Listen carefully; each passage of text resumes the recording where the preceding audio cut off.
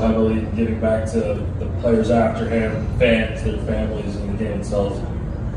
Yeah, I think it means a lot when guys that are big names, Hall of Famers from our past continue to get back to the game. The cool thing about events like that, they all come out. I've seen, just in the short time since we planned it, I've seen Raul Ibanez and Gregor Blanco, who I played with, who worked for the Union, and Phil, and I know Griffey's out there, who was an old teammate, Frank. The people that are around here, I think, one, that it's an obligation that they still should give back, but the fact that they love it and want to contribute and continue to support the growth of our game, I think that's extremely important to our game, and I think everybody that's around and sees those faces that were icons when we were growing up, and even coming up in my career, being able to watch those guys play, it's important. I think it's special to run into those guys and talk baseball.